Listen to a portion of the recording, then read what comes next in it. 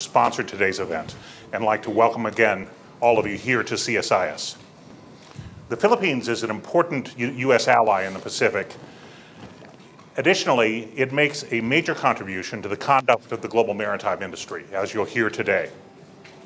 We are delighted to host a visiting delegation to the United States from the Philippines, both elected officials and the private sector. Also attending this afternoon is the ambassador for the Philippines. We welcome you, Ambassador Crisia. Thank you for joining us. But now it's my great pleasure to welcome and allow to add his remarks the co-chairman of the U.S.-Philippine Society, Ambassador John Negroponte. Mr. Ambassador.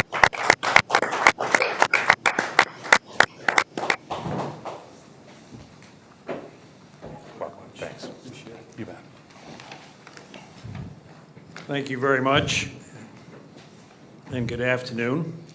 I'm pleased to introduce this discussion of global maritime affairs, a topic of fundamental importance to both Americans and Filipinos. Work stoppages at major United States ports in February drew President Obama's personal attention as he dispatched both Labor Secretary Perez and Commerce Secretary Pritzker to the West Coast. The dispute brought home the magnitude of our dependence on the flow of goods to and from this country across the Pacific, something many of us often take for granted. The Philippines, an archipelago of more than 7,000 islands, lies along the region's main shipping lanes, linking the South China Sea and points west through the Straits of Malacca to the producers and consumers of East Asia. The Philippines' burgeoning economy, growing at more than 6% annually, depends on the shipping link to both internal and foreign markets.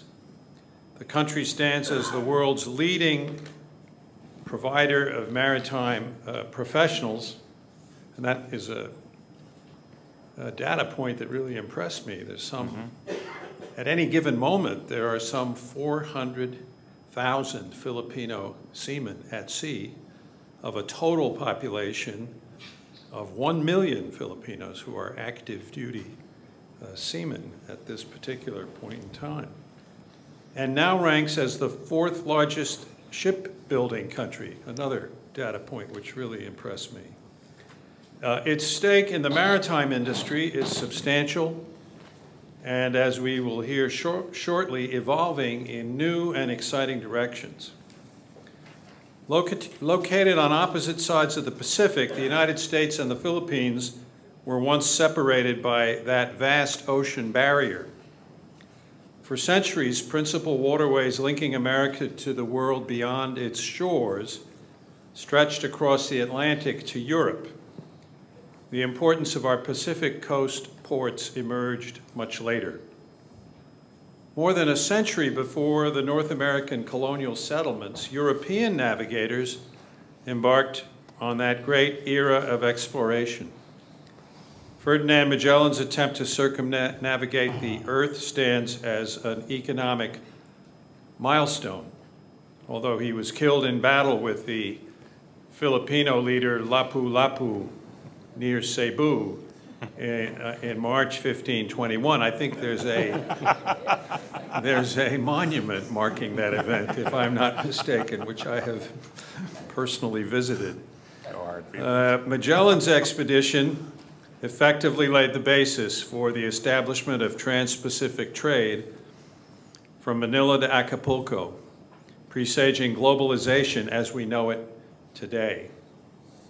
The galleon trade, this galleon trade, anchored in the Philippines, is sometimes called the world's first global trading system because it brought goods from China and the East to Latin America and on to Europe, and back once or twice a year, beginning in 1565 and lasting for 250 years. A truly impressive record for any international trade regime. And actually, if you go to Puebla, the city of Puebla in Mexico, you'll see many of the vestiges of that trade in the artifacts, the ceramics. And particularly, I found if you look at the crucifixes, you'll see that quite a few of them have Asian characteristics for the Christ figure. They were definitely made in the Philippines. By the end of the 19th century, America's continental frontier finally closed, as historian Frederick Jackson Turner wrote in 1893. At about the same time, Captain Alfred Thayer Mahan's treatise, The Influence of Sea Power Upon History, made a persuasive case for the benefits of a robust naval force and commercial shipping industry. As Americans increasingly looked outside the continental United States for new economic opportunities in the 1890s, tensions with Spain, largely over Cuban independence, exploded into conflict. And by then, the United States had established a Pacific presence. Americans came to the Philippines on May 1st, 1898, exactly 117 years ago this week, when Admiral Dewey led his Asiatic squadron into Manila Bay to engage the Spanish fleet. The Pacific Ocean brought the first Filipinos to American shores in Hawaii and California in the early 20th century. It was across the Pacific that Douglas MacArthur returned in 1944, fulfilling his promise to the Filipino people. And this year we observe the 70th anniversary of the liberation of the Philippines and the end of the Pacific War. The Pacific has been central to both countries in the past, and our common maritime interests today are undiminished. The shipping industry is vital to sustained economic development and rising standards of living. We share concerns over preserving the vast richness of aquatic resources and for maintaining unimpeded access to the major nautical highways facilitating trade in and out of Asia. The U.S.-Philippines Strategic Alliance provides a ready backdrop for enhanced cooperation on maritime affairs. This week's visit by the Philippine Congressional Maritime Delegation is serving to strengthen that cooperation, especially in areas of concern to legislators, including synchronization of shipping operations, improved regulatory standards, and promotion of educational exchanges. The U.S.-Philippine Society is delighted to partner with CSIS in raising awareness of the Philippines' role in maritime affairs, simulating more public discussion about global shipping in the 21st century, and exploring opportunities for old friends to reap new benefits in one of the world's most vital industries. And so for those reasons and many more, I personally look very much forward to this dialogue that we're going to be experiencing this afternoon. Thank you very much.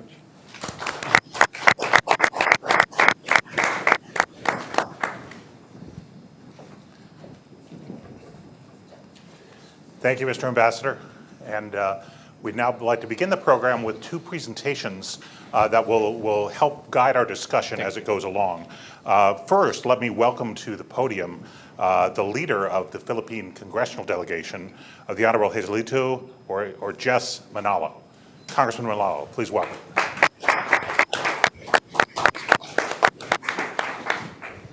Thank you.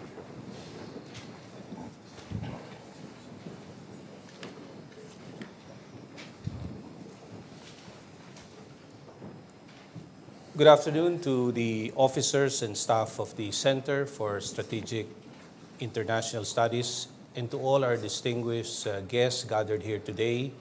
A very pleasant afternoon to all of you, including my colleagues from the House of Representatives, Congressman Sarmiento, Congresswoman Garcia, and Congressman Jonathan de la Cruz.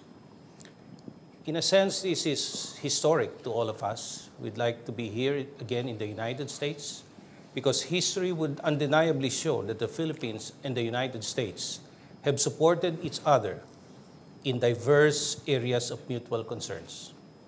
Today, we are very much thankful to the Center for hosting this conference. Your keen interest in the Philippines' contribution to global maritime affairs truly inspires us to work harder and help promote the seafaring as a tool for the advancement not only of the industry, but also of the other ancillary businesses and services reliant on it.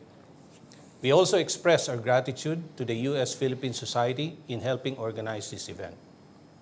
The establishment of the society is one of the many proofs of our long continuing friendship of these two nations. Truly, it is an honor for me to be here and would like to share our Maritime Party's unctuous endeavor as I am equally eager to learn from all your new ideas and proposed programs that can help initiate reforms for the industry I represent.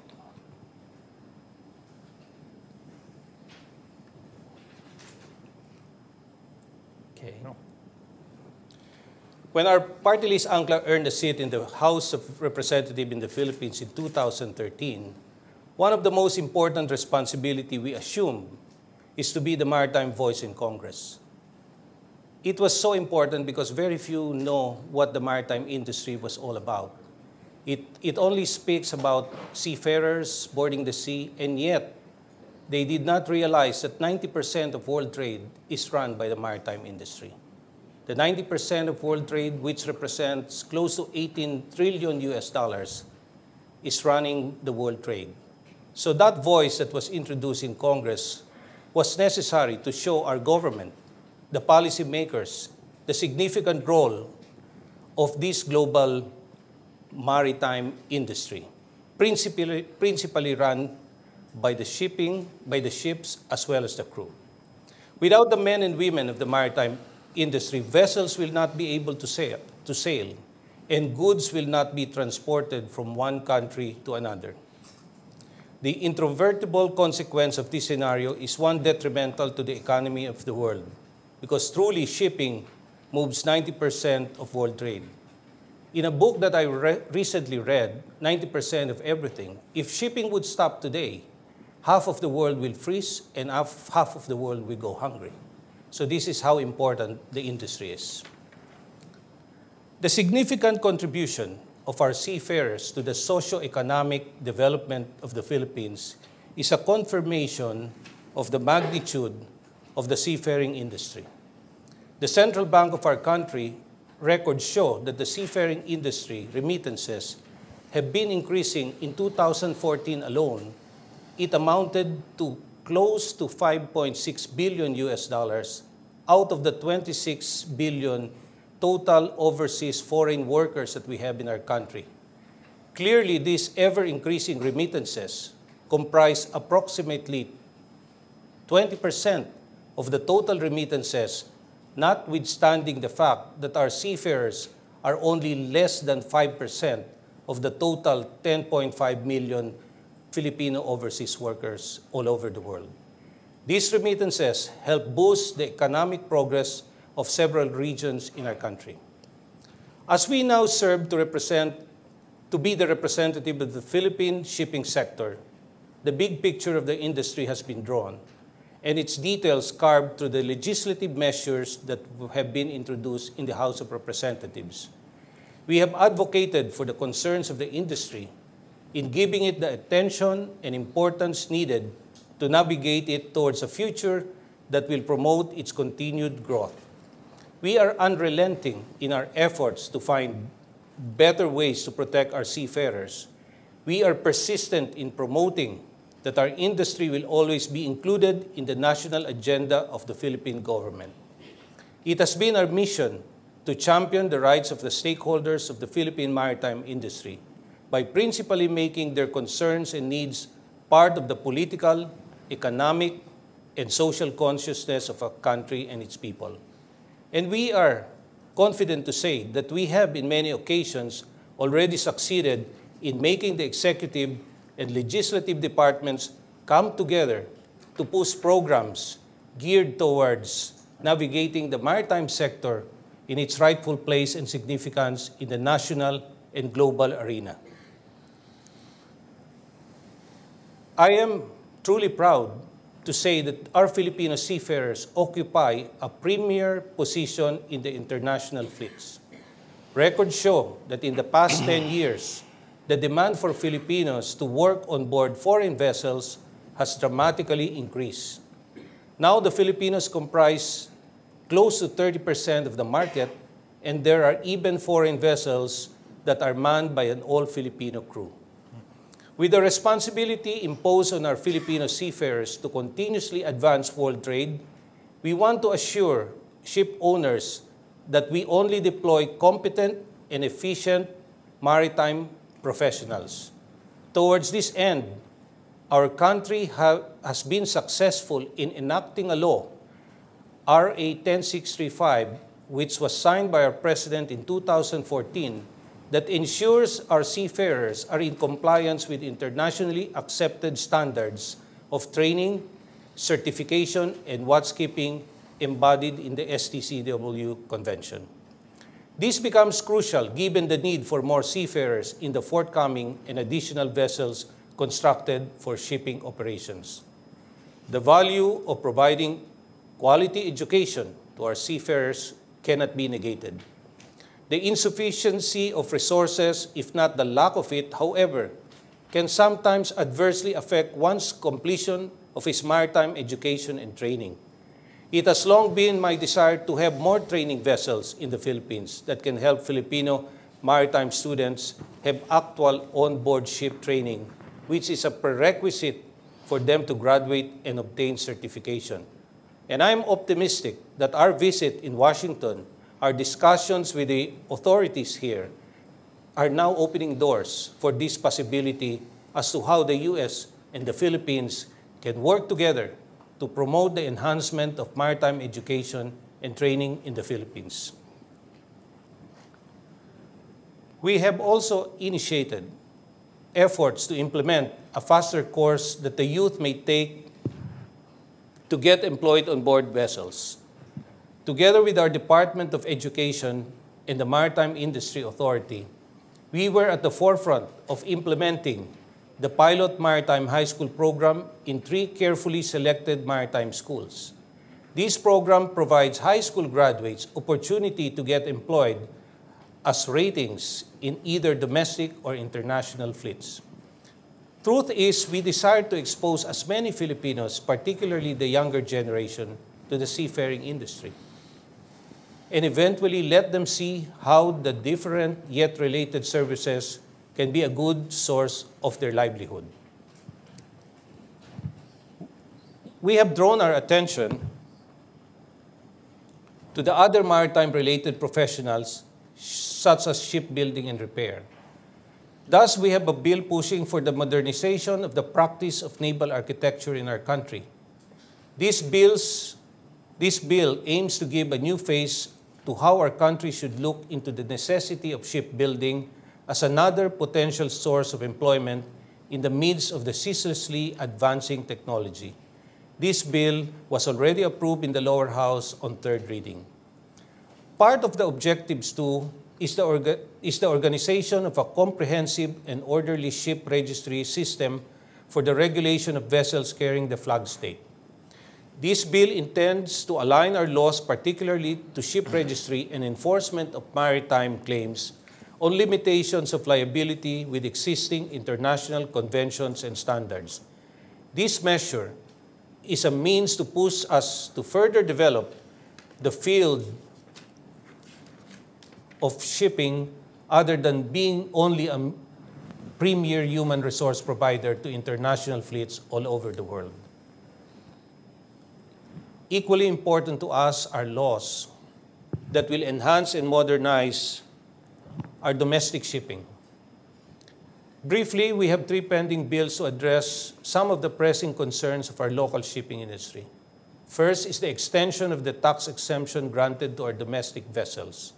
Second is the extension of the tax exemption, the second is the designation of a local classification society responsible to conduct technical inspection on our domestic vessels to ensure implementation of a uniformly stringent systems of monitoring of domestic fleets, compliance with the safety and security standards, And in our meeting with the American Bureau of Standards, we were very pleased that they are very open to look into cooperating with our country to develop this one classification society. As we aspire to fortify and modernize our domestic vessels, we are pleased also to, as I mentioned, that the Bureau of Shipping, the American Bureau of Shipping, are open to provide the schemes that we could adopt and to introduce the changes that we seek. Further, we have filed a House measure geared towards the protection of seafarers who have monetary claims due to occupational hazards and illnesses against abuse of ambulance chasers taking advantage of the unfortunate circumstance of the seafarers. The bill in our country is referred as the Anti-Ambulance Chasing Act, and it passed Congress on third reading and is now pending with the Senate for approval. In the filing and co-author of the bills, both maritime related to national importance, we continuously take an active role in painstakingly deliberations of bills prior to their final approval, especially those focusing on maritime safety, seafarers' rights, and maritime labor issues such as insurance and repatriation. This is so important that we have this voice in Congress, and this is the kind of discussion that we brought to the United States. That truly the maritime, a strong force in the Philippine society and in government, should also be considered by our friends and allies here in the United States. From this forum, we anticipate to hear a lot more inputs and strategic insights from the world's top experts in global challenges, regional security, transnational issues, including, of course, maritime security and affairs.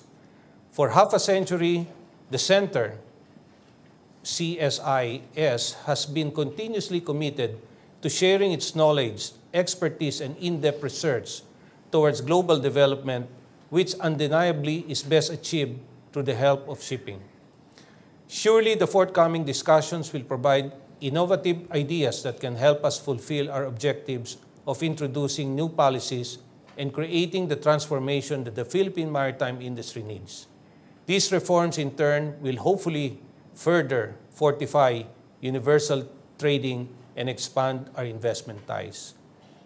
I just want to close that our Filipino seafarers is part of the group that moves the world, and we're proud to say that these endeavors of our country should also be shared, and we need help from allies and friends from the society here in the United States and our colleagues and our counterparts in the U.S. Congress. So, ladies and gentlemen, I thank you for giving me this opportunity to talk about our industry in the Philippines.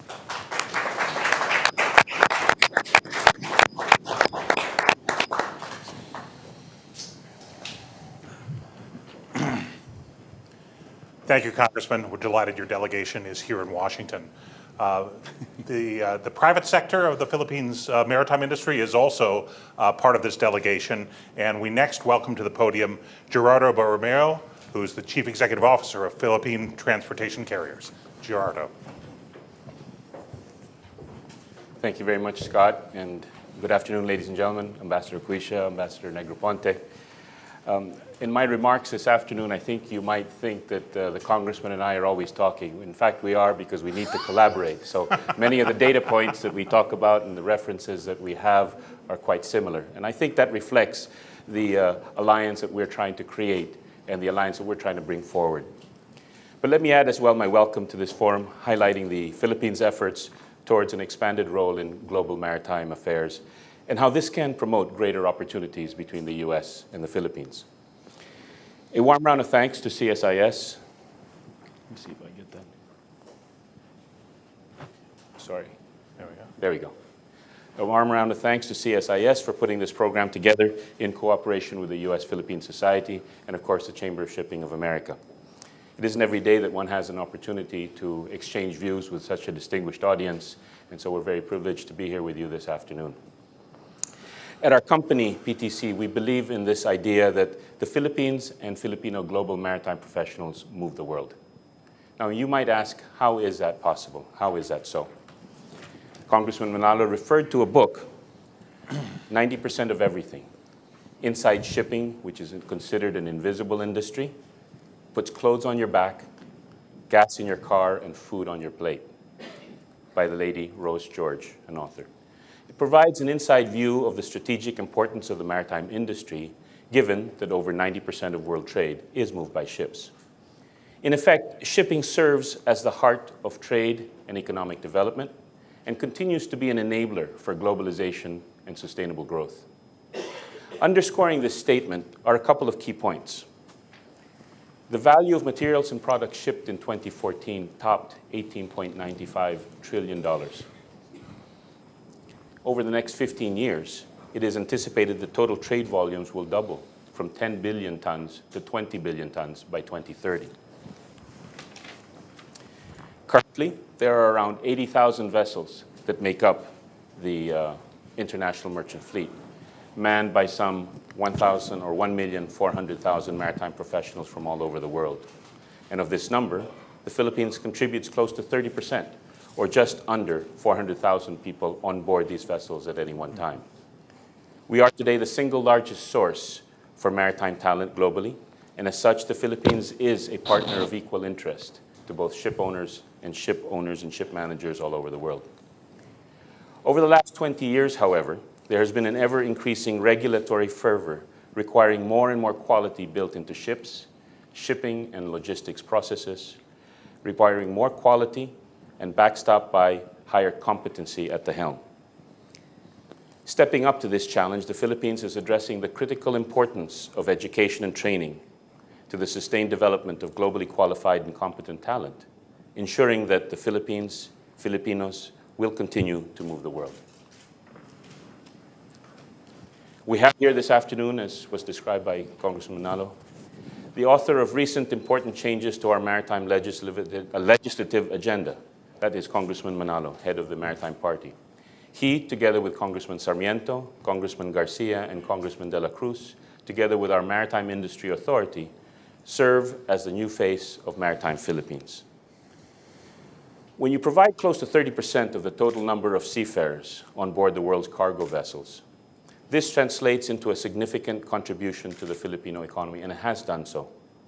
In 2014 alone, as was mentioned, the seafaring sector remitted over $5.6 billion into our economy, representing 20% of the remittances received that year, a figure that has consistently been growing at some 5% year on year. While the Philippines is the leading resource base of maritime professionals, the world's leading flag registry is Panama, accounting for over 20% of total tonnage globally. Now, interestingly enough, Filipinos make up over 65% of the maritime professionals on board Panamanian flag vessels. So this begs the question, what prevents the Philippines from becoming a leading registry for ships?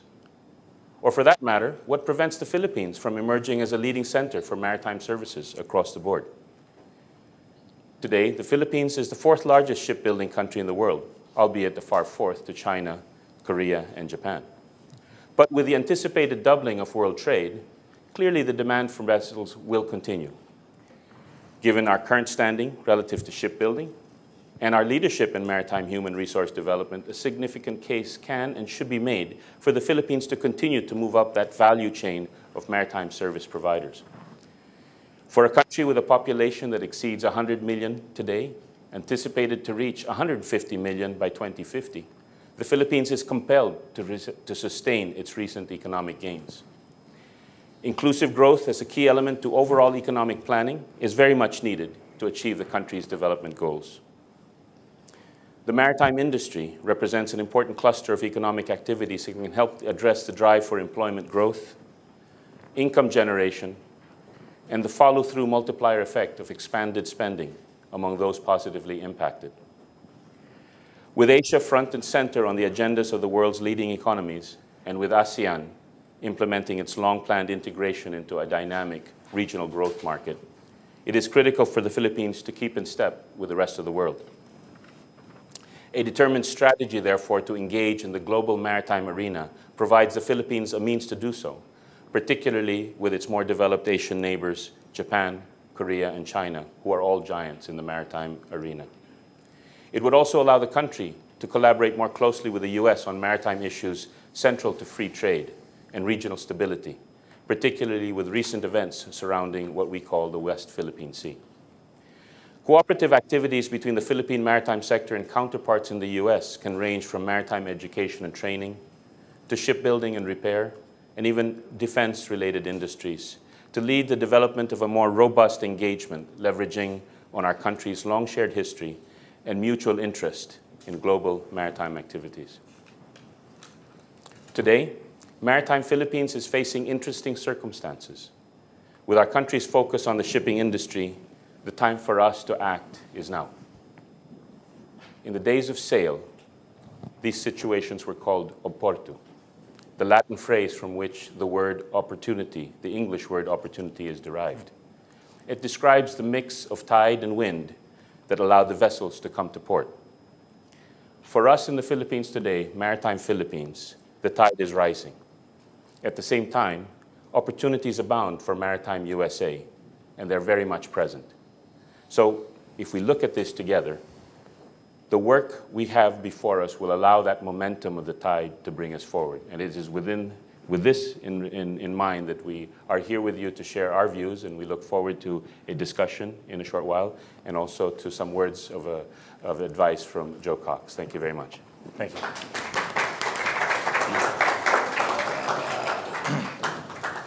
We're now joined by our third panelist, Joseph Cox, Chief Executive Officer of the Chamber of Shipping of America. You guys put me in the middle here.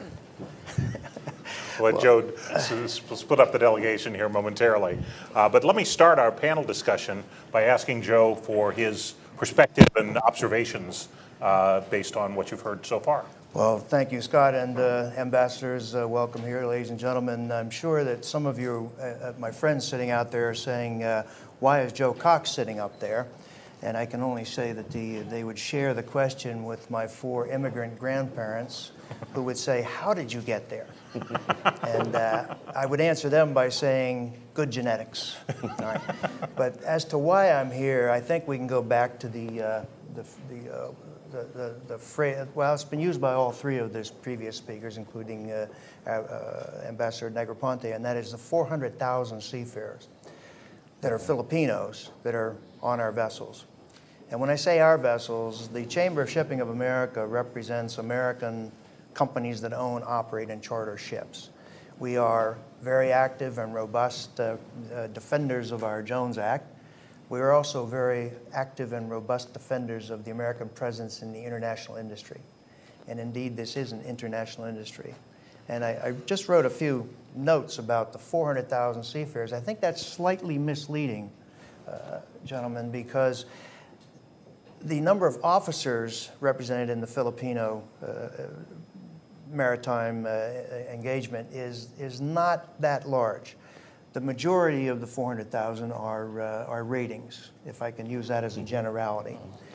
And if you say that, then suddenly this 400,000 becomes even more important, because if there are 80,000 vessels, and I'm just guessing at numbers, let's say 20,000 are just so close to various shores that they have their seafarers on board. So you have 60,000 vessels out there. Given the crew sizes, I think that we could look at about half of the world's ships are being manned by Filipino seafarers. And I think that's an even more telling statistic. Now, why am I here?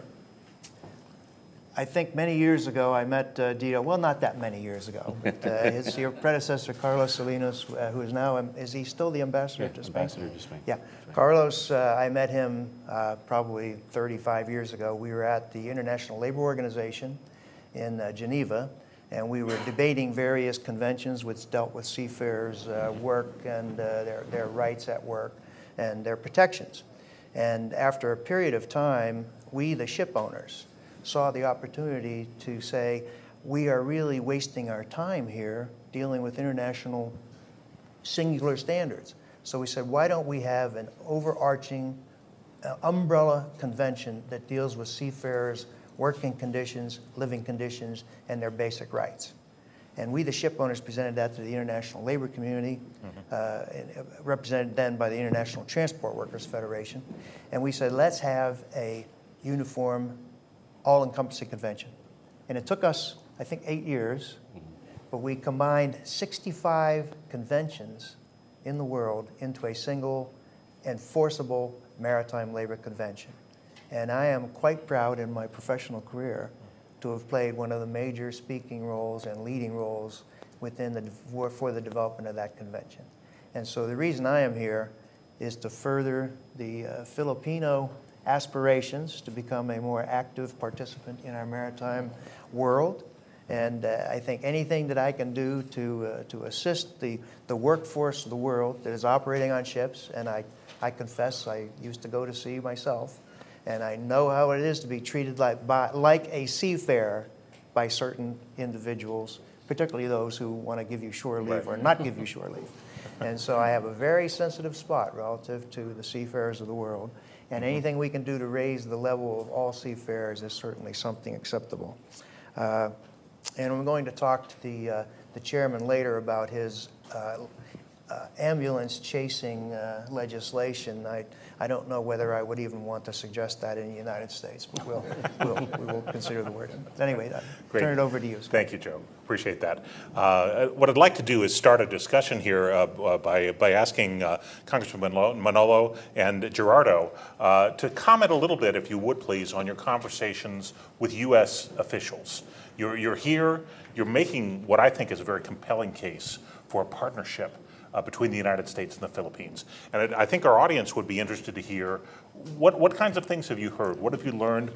Are there a couple of key reactions to your meetings this week that you'd like to share with the audience? Basically, our discussion with first with the executive branch of the United States from the Department of Transportation, I consider them very positive developments when they consider that we could study the possibility of an exchange program for our seafarers, for our students most specifically, that they can come over and study and revive the strong exchange programs to uplift standards of education and training. And they always mention to us that they will look at it, and they're very open.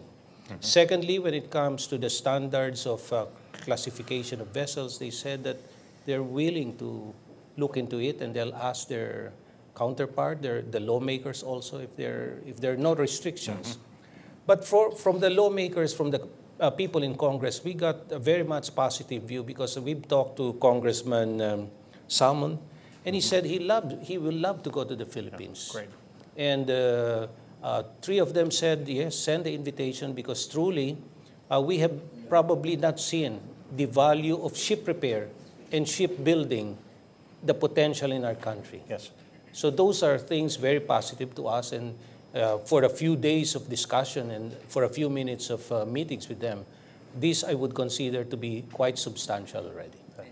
That's great.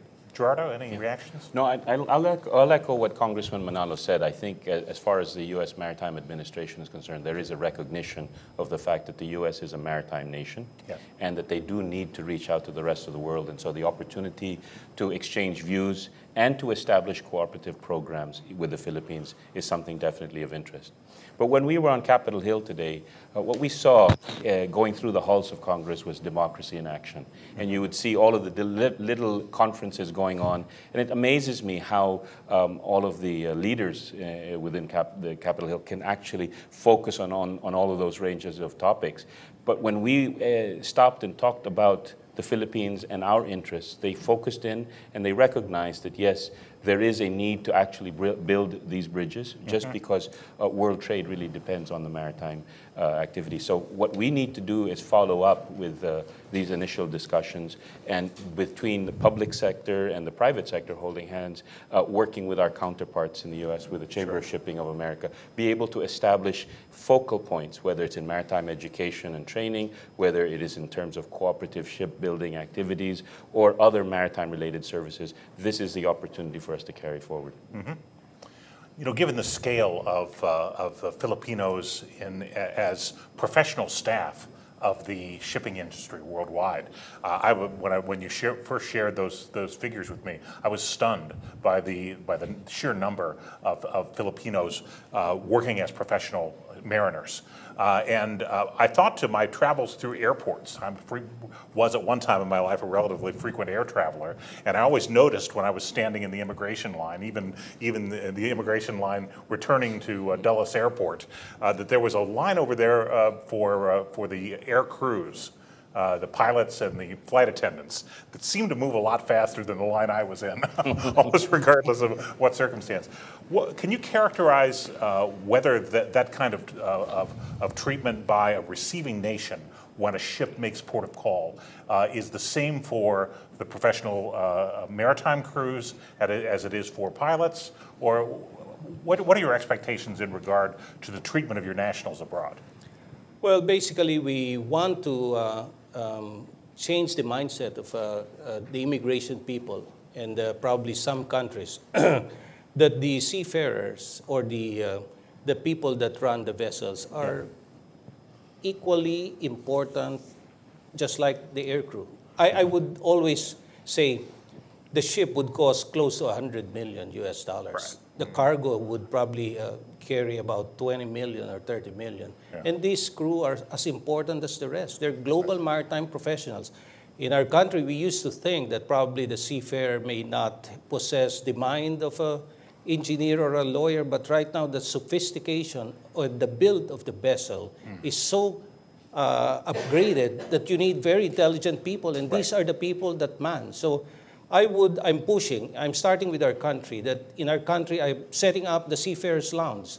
I want our seafarers that they will experience a business class lounge. And our country has agreed that they will give our seafarers that opportunity of being treated well. And in other countries, maybe a policy that can be opened where they can be given a card of an immediate access, just like the crew of the aircraft, of the airplane.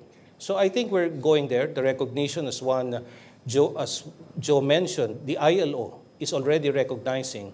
We have the ILO 185 that recognizes the standard card of all the seafarers. And once that's in place, you can have that card and you can go to any country in the world. Sure. And you can work anywhere. And it will be recognized because that's readable. So things are developing. And I believe that they will reach that level of equal importance to the rest of I would say transportation personnel, including comparable to the pilots and the rest of the industry. Great, thank you. Well, let me now turn to our audience. You've been very patient, and I hope that you, like I did, learned a lot about the Philippine maritime industry. I'd like to open to questions. Basically, 3 rules for questions here. First, please wait for the microphone because this is being live webcast and recorded, and no one will hear your question if you don't have the microphone. Second, when you get the microphone, please identify yourself and the organization you represent. And third, please make sure your question, as Alex Trebek would say, is in the form of a question. Thank you. With that, look for anyone from the audience with a question. Yes, sir.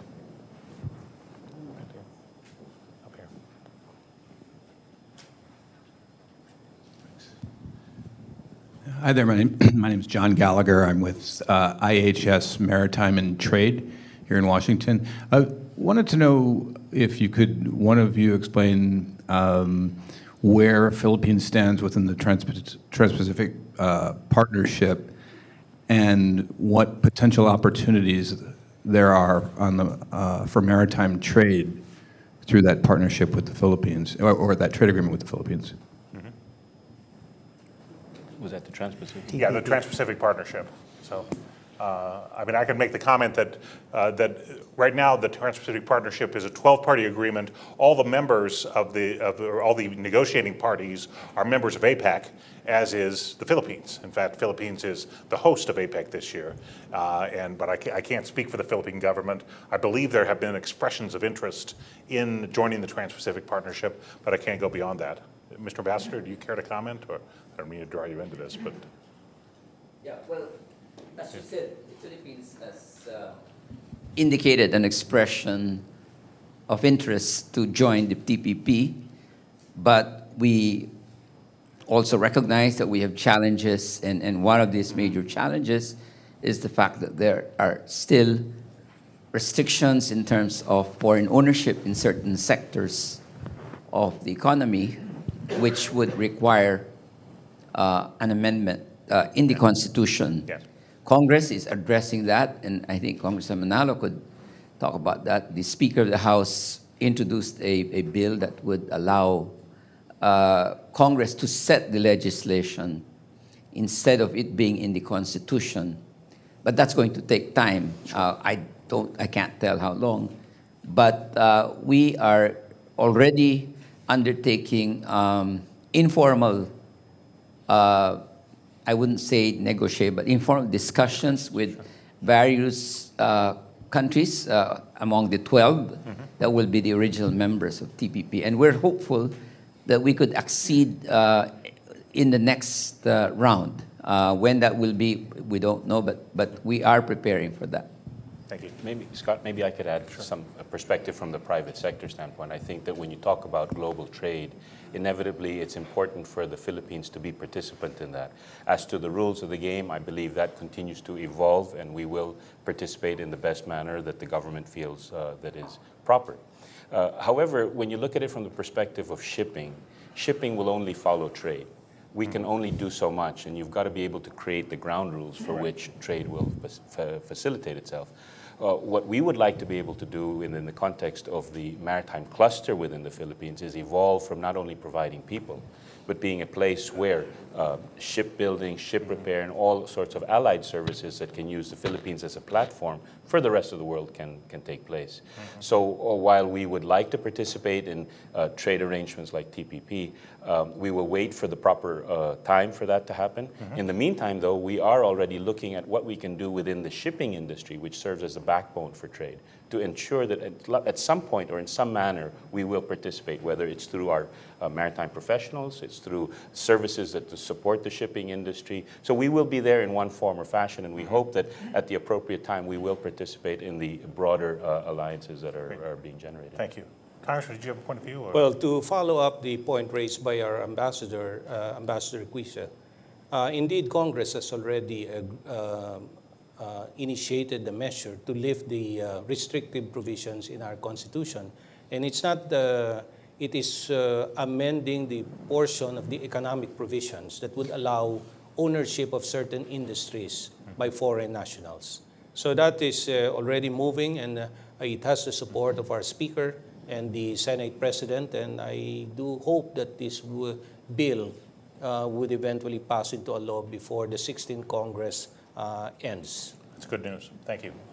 Yes, there's a question in the middle here. Yes. Yes, ma'am. Yeah. Good afternoon, I'm Mitzi Picard, and it's good to see Gerardo Borromeo after our high school days. Dito, or Gerardo, you mentioned about the West Philippine Sea. I'm with the U.S. Filipinos for Good Governance, and I was with Asia Society for a long time. My question is, how is the Philippine maritime industry dealing with the West Philippine issues? And then my second short question is, how are you dealing with the illegal recruiters, especially with the incident of Mary Jane Veloso? Is that rampant also amongst the seafarers, the illegal recruiters? Thank you. Shall we take on the next question? Let's put it this way. I think that when you talk about the West Philippine Sea, that is more a political issue, and it is an issue properly put with our government. As far as the private sector is concerned, we look for access to trade navigation routes. So it'll be in our interest, and not only our interest, but the interest of the rest of the world, to have free navigation, because free trade requires that we are able to move from point to point. And shipping doesn't really see any boundaries. We can't see boundaries. We are there as a logistics backbone for world trade, and we need access in order to be able to bring goods from point A to point B. That's the only way we're going to be able to move the world. So we wait for the governments of this world to be able to provide the necessary access, and we will follow through. When you talk about illegal recruiting, I think that's always an issue. But as Joe Cox had mentioned, that within the framework of the International Labor Organization, there are very well-established governance policies that look after seafarers' rights. In fact, the Magna Carta of seafarers, which is the Maritime Labor Convention of 2006, which is considered the fourth pillar of governance within the maritime industry, is very, very clear. And it actually sets seafarers or maritime professionals apart from those that are recruited for land-based activities. So you actually can set these two people apart, or these two types of professional workers. We're very well governed. The seafarers are very well protected, and in fact, I'd like to pass on the rest of that question, if I may, to Joe. Because you can talk about how well protected seafarers are, and because of that whole governance structure and the fact that we have an employment administration within the Philippines, we're far ahead of most other countries in terms of protecting the interests of maritime professionals. Joe? Yeah, to carry it on, I was the spokesman for the ship owners in the Social Security area, which is where wages and that came into the discussion. And certainly illegal recruiting is something that's not just, it's endemic. It's not something centered just in the Philippines. It's around the world. And there's an aspect of the Maritime Labor Convention which puts responsibilities on the labor supplying countries. So they have to take certain steps and satisfy themselves that they are doing the right thing with respect to their seafarers. Concurrent with that obligation of the labor supplying country is the country who is hiring those seafarers has to ensure that their ship owner is ensuring that the labor supplying country is meeting its obligations. So there's a concurrent obligation on the shipping company, or the flag of the shipping company, to say we are checking up and making sure. And so we took a long time to make sure that there was that connection between those supplying and those who are hiring, to make sure that there was no, is it going to be perfect? I assure you, as I sit here, there are people who have thought processes that could get around it, right? But we did the best we could at the time. And if there are things that pop up down the road, there's an amendment process to the MLC, and I'm sure we meet yearly as a special tripartite committee to take a look at the abuses that could start to arise.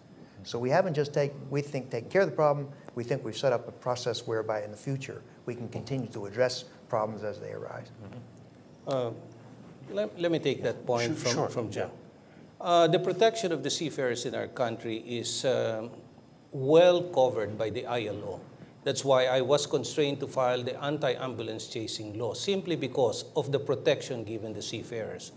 In the normal disability cases, if you're covered by the CBA or the International Convention, this disability amount is tremendous. And what some people are doing is they take advantage of this provision that allows the payment of disability to the seafarers, and they do the ambulance chasing. And it is immoral, to my mind, the moral concern of getting only 20 or 30% of that amount that would go to the person who was injured, and let these ambulance chasers get more.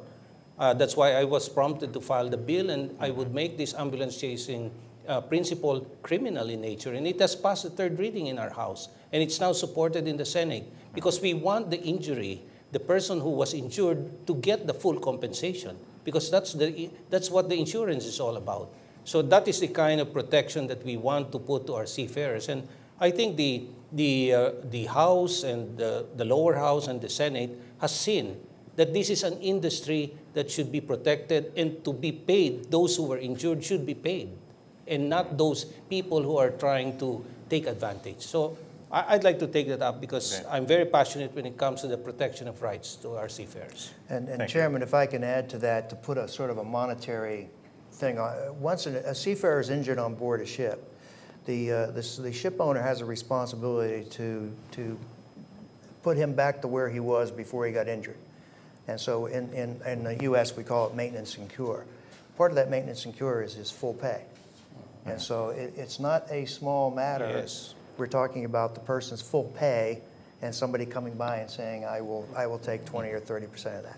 So I congratulate you on the fact that you're creating a legal remedy within your law that isn't going to have to take somebody taking that amount of money from the seafarer in order to accomplish what is supposed to happen. Yes. Okay. Thank you. Ambassador Maisto. Yes. Question in front, and then we'll get in the back. Right. Thank you. This is a bit of a political question for both sides. Would you introduce yourself first? Yeah, my name is John Maestro. I'm president of the U.S. Philippine Society. That's our logo up there to the lower right-hand side. If you had to choose one or two of the things that you would like to see our respective governments do in order to advance this particular agenda, on the Philippine side, what would you recommend? And on the American side, what would you recommend? And I don't see any problem with each side telling the other what it should be doing. I'm talking about executive branch decisions or congressional actions that are going to advance opportunities for cooperation in the maritime area. Can I take the lead Sure. on that, Scott? By all means. I think the essence of shipping has to be sustainability and safety. The sustainability and safety of shipping is dependent on the individuals that we put on board. And the individual must be trained to the highest standards, to global standards. And so if there is an opportunity for the US and the Philippines to cooperate, it has to start with maritime education and training and establish the basis of training and development from the highest standards, the global standards. Because if we have that, we can then regenerate the resource on a continuing basis in order for shipping to be a sustainable industry. So I would start just on the basic of the fact that we have to have a core curriculum, the faculty that can be trained, and therefore provide students that are necessary. And we talked about the fact that we could create exchange programs, because on a ship, you don't necessarily have one nationality. You can have multiple nationalities. So it's a multicultural environment. So being able to understand different cultures working within an enclosed environment for a prolonged period of time is very, very important for the sustainability of teamwork.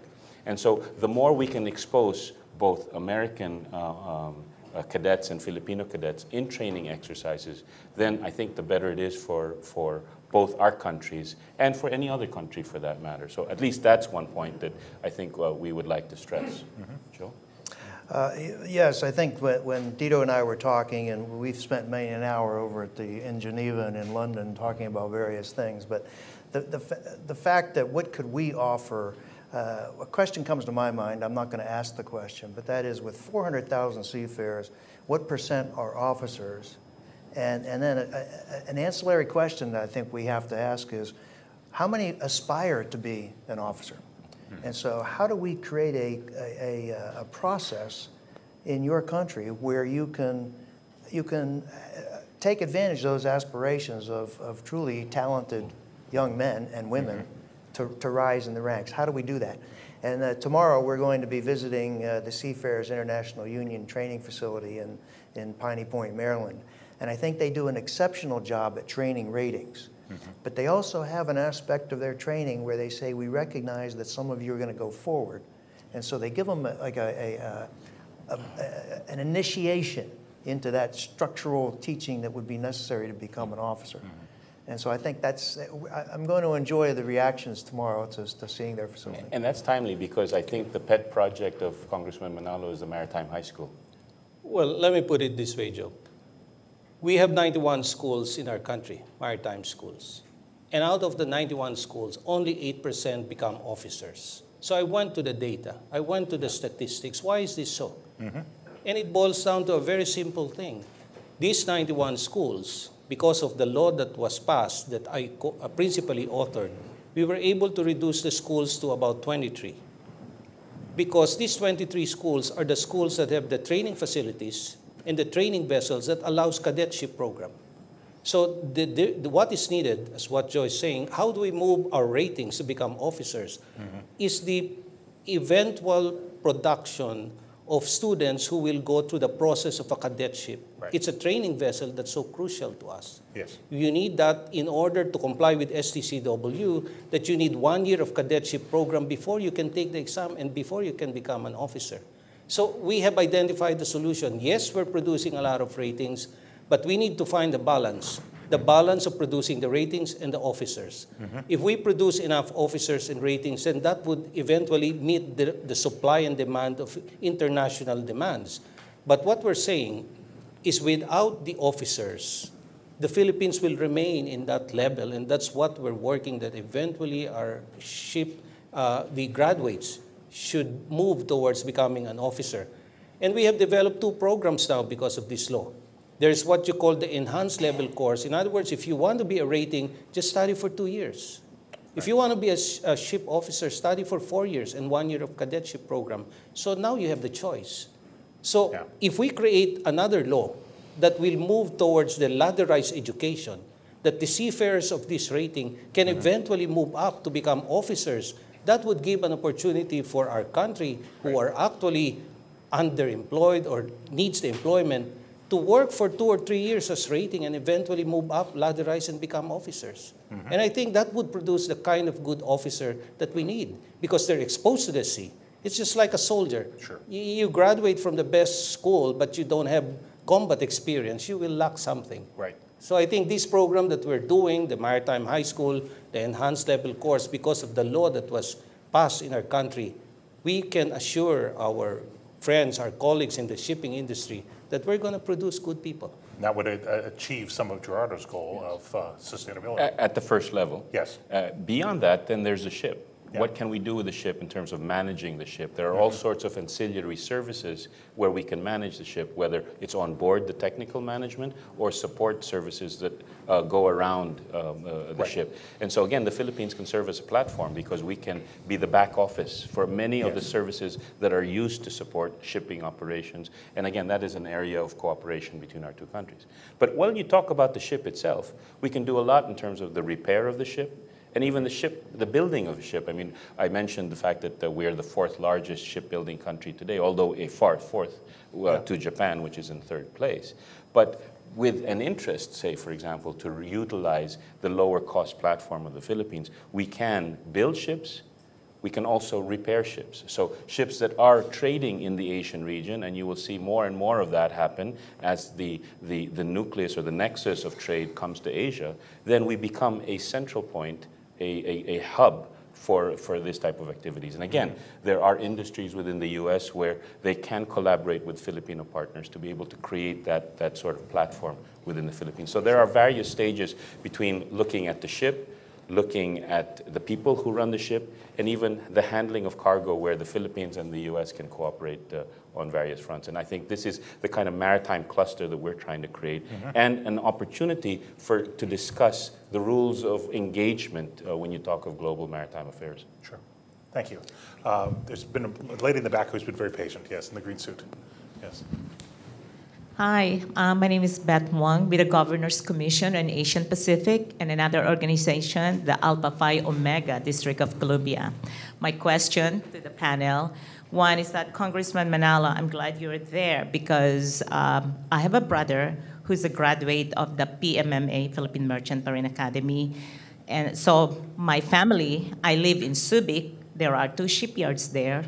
And so I am in this industry. My question to you, you mentioned about benefits, monetary claim. Is there a set-aside funds by the government for those seafarers who became a hostage related to piracy?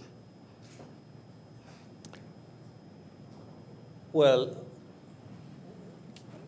with regards to the piracy issue, the piracy is not a local issue alone. It's an international issue that I believe we're trying to solve it. And the only fund available from the Philippines is providing what you call the repatriation. Because the rule on piracy is that we pay no ransom. So if they're really in that situation, no government will eventually pay the ransom to these people. And we use diplomacy, we use the functions of government to diplomatic posts to really find out what can be done. But the rule is we make no payment, and I think that government policy stands even today. Thank you. Yes, sir. Question here, and we'll. Scott, I think. Oh, I'm sorry. Joe. I was hoping he'd go on too, but the Maritime Labor Convention does have requirements about paying seafarers, and while it's a slightly gray area, It's my personal opinion, and one that I would articulate in Geneva if the question came up. The fact that a ship has been pirated, the seafarers are still on board, the ship is still actively in operation, although it's being withheld from doing what it wants to do. So in my experience, most ship owners have continued paying the seafarers until such time as there's a resolution of the piracy. And most governments will not pay ransom because it only encourages more piracy. And I understand that argument, but at the same time, to say to the seafarer, well, you're not getting paid anymore because you've been pirated, is something the industry does not accept. So the continuing payment of the seafarers and allotments going home to their families, in my experience, has continued. Now, there may be ships where that did not happen. And there are a couple of cases where, I'm sorry, but a disreputable owner walked away and ignored the vessel. And that's unfortunate. But at the same time, the MLC does have provisions that would handle that, and it's up to the flag state then to take over the responsibility. Yes, we have a question here and a question in the middle of the back there and one here. So let's take these three, and we're running out of time. I'm sorry about that, but we'll try to we'll take the questions and then go to the answers. So. Yeah, thank you. My name is Eddie Lachica. I'm a retired journalist. I was wondering whether the Maritime delegation could bring its excellent ideas in the context of the ASEAN Economic Community. This raises a tricky question, whether the Philippines can regard Indonesia, which is the largest archipelago, also the second largest source of seafarers in the world, whether you could regard Indonesia as a partner or as a competitor. Okay. One idea that came out, I think, from the Arroyo administration, for instance, was to link the construction of RO container ports with the similar building that Indonesia is doing. In other words, to work together collaboratively instead of as competition. Like, for instance, do we all build Panamax container ships and create a glut in the world, or do we specialize, for instance? Okay. Hold on to that question. Let's get two more here. And there's a question here and one over here. Yes. Rapid fire questions. Hi, Dave Halliday with the Spectrum Group. My question's about shipbuilding and ship repair. I had a recent conversation. I believe it's true that our expertise in shipbuilding and ship repair is kind of retiring internationally. And while we are still building ships, we are not advancing in technology like we are in the cruise industry and in the yacht making. Sir, who is we? I'm talking internationally. Okay. I'm talking, the world industry. The world as a whole. Okay. So my question is, how are you going to face this challenge of recruiting shipbuilding, ship repair personnel to work those shipyards and build the ships needed for the numbers that we're talking about in the future, which are astounding? Sure. Okay. Third question was up here. Yes, sir. My question has to do with... Could you introduce yourself first? Wait for the microphone. Thank you. Henry Howard, U.S. Philippine Society. My question, oh, and by the way, Philippine consul in Florida, I forgot. Yeah. Thanks to... Great. My question has to do with the effect on the shipbuilding industry in the Philippines in light of the new parallel Panama Canal locks, which will scale up the ships beyond what we all know as Panamax-sized ships. Can you scale up the shipbuilding facilities to accommodate the construction of these larger post-Panamax ships? Okay. So great. So that's the lightning round. Right. We have Indonesia, Philippines cooperation. Right. We have the Panama Canal effects on shipbuilding and general shipbuilding technology change. So take them in any order possible. Let me take the first one. I think that the mention of Indonesia is good. My personal belief is competition is good. Competition will bring out the best in what we're able to do. But let's take that in the context of the fact that world economy will continue to evolve. There will be more ships, and therefore demand for those ships, we will need more qualified people.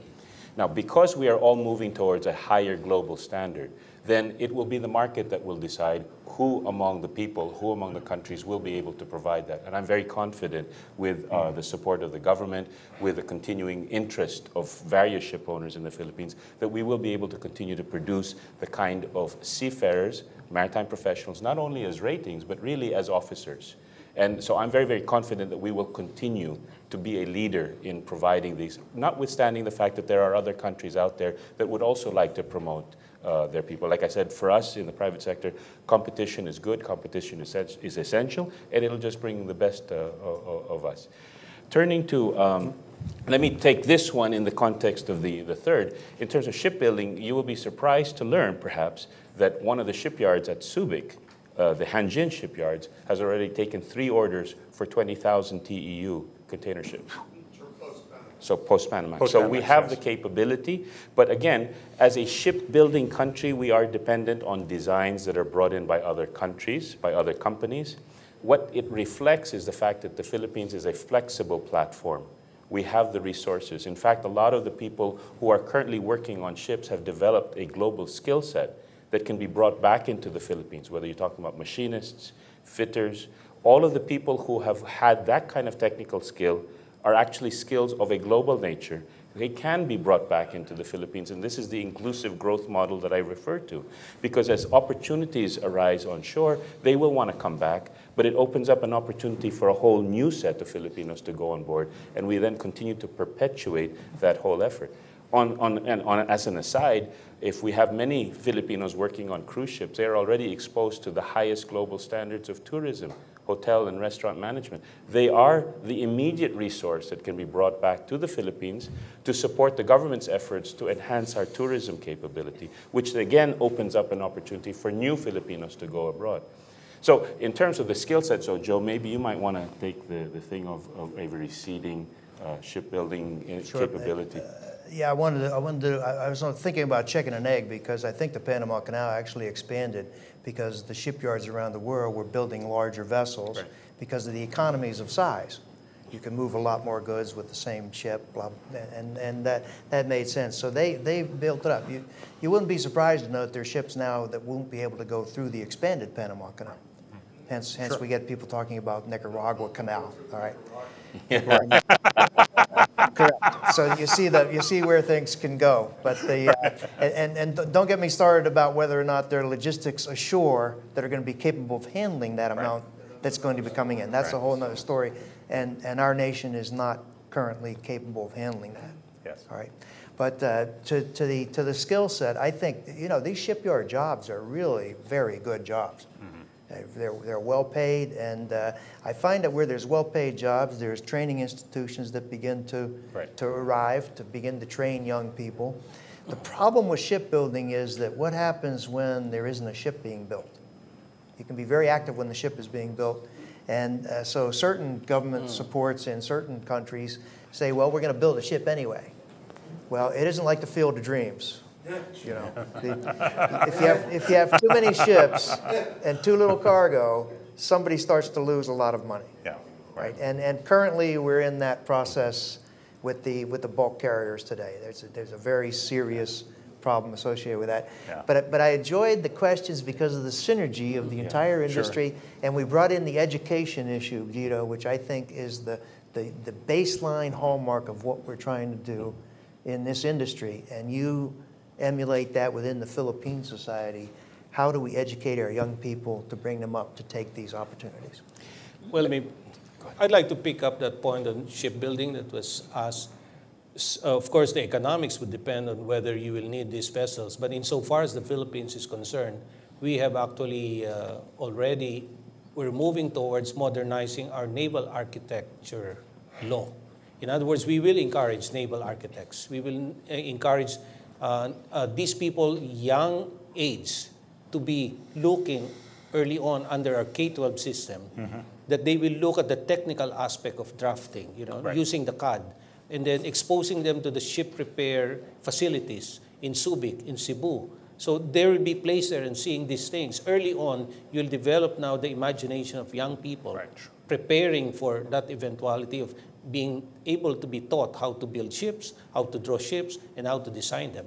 And when it comes to competition, I do believe that all the rest of the world want to take over the 30% that the Filipinos are there. So that's why we have filed a bill to improve our education. Yes, we're going to compete, but it will be very difficult for them to get the genetic genes of the Filipinos that love the sea. Maybe, Scott, yes. I echo Congressman Manalo, and that's why I feel very confident. But maybe, Mr. Lachica, we can turn that question around because there's something interesting related to technology. The ships that we're talking about today are ships that are going to continue to be built through, say, 2018, 2019, 2020. The designs of those ships are already in place. But let's consider what kind of a ship is going to be out there between 2020 and 2030. What are the technologies that are available? You just have to look at drone airplanes. Mm-hmm. You look at the Google driverless car. Mm-hmm. That kind of technology is beginning to become available. And as bandwidth becomes available, telemetry will take over, and maybe more and more control will be shoreside. Now, I know this is an ongoing debate that we've had interesting discussions with Joe, but if that does happen, then the number of people on board the ship may not be as many. So while there will be competition from other countries, I think there will be competition from technology. So the kind of maritime professional we need to build in the future has got to be technology-oriented. And this is why when we talk of education and training, what better place to come than America, where technology is a part and parcel of the whole educational process. Mm-hmm. And that's very, very important for us because we want to be able to build the maritime professional of the future. When you consider that in the Philippines, you have to go through 4 years of college to be able to become an officer candidate, and then 1 year at sea, and then it takes you another 10 years to going from being a cadet to becoming a captain or a chief engineer, you're talking about 14 or 15 years. So what is the ship of 2030 going to be like? Because that's the time when the person who is in school today is going to become the captain or the chief engineer. Right. So we have to add that dynamic to the whole discussion. So there are short-term issues that we need to talk about, but there are longer-term issues which involve technology, which involve an understanding of process and the impact it has on people. That's why working hand in hand with our legislators are so important, because we need to have the kind of policies that are long-term. Our view must not be just for today. It's got to be 2030, 2040, 2050. And when we talk about a global alliance and a global maritime issue, talking about a country like the United States is an important element, because the United States will continue to be one of the engines of growth. And being an engine of growth, trade will happen. And if trade happens, then inevitably all countries who want to participate in that trade will be able to participate. So we've got to go back to the basic fundamentals, and this is where the discussion, the visit, the encouraging visit with the congressional delegation should be just the first step of many other opportunities. And this is where I hope that the U.S.-Philippine Society will continue to take maritime affairs as an important multiplier industry, because it does have far-reaching effects. And as well with you, Joe. Yeah, part of our discussion, I think, involved the maritime limbo contest, right. I call it, which is how low can you go in manning? Right. And we can get that. And I think, frankly, we have to take into account the social impact of a very small crew on a ship that's spending 2 to 3 to 4 weeks at sea. Right. And so we aren't going to get down to zero like the drones, though, are we? No, I don't think so. No. You got to have at least one person on board? Okay. Well, listen, one of the best things about working here at CSIS is the fascinating range of issues you get to work on and the fascinating people that we get to engage here. So we thank you all for coming. Mr. Ambassador, did you have the last word? Or just one comment. We'll get you a microphone here just to audience. Before I raise the question, I just wanted to make a comment that when I visited 3 major cruise lines, Carnival, Royal Caribbean, and Norwegian, all 3 said they have about 61,000 seafarers and hotel employees. All 3 said that they were very happy with the performance of Filipino seafarers and hotel employees, and they would like to hire more because they're going to be building more ships. No? But the question I have is that going back to the West Philippine Sea, since China is undertaking these reclamation activities, and it said that within probably the next few months, they're going to complete the reclamation. They have airstrips, ports, etc. Once China deploys military and civilian personnel in these features, the question is, would that not imperil the principles that the U.S. has been advocating, which is the principle of freedom of navigation and unimpeded lawful commerce? Maybe, Mr. Cox, you may want to just give a comment on that. I'm smiling because, Ambassador, I've twice testified before the U.S. Senate Foreign Relations Committee in favor of our accession to the Law of the Sea Convention. And I think all the comments of our government about freedom of navigation and the use of the seas is embodied in that convention. And I find it ironic that we're referring to the very basic requirements in the Law of the Sea Convention as the basis for our allegations about improper activity by another sovereign nation. And I think that a good starting point for the United States government would be to accede to the UN Law of the Sea Treaty. Okay. And then we can, when we clean up our own house, we can talk about others and the activities that they are taking. Okay. Well, with that as a jumping off point, let me thank you all for coming this afternoon. Please join me in thanking the panel.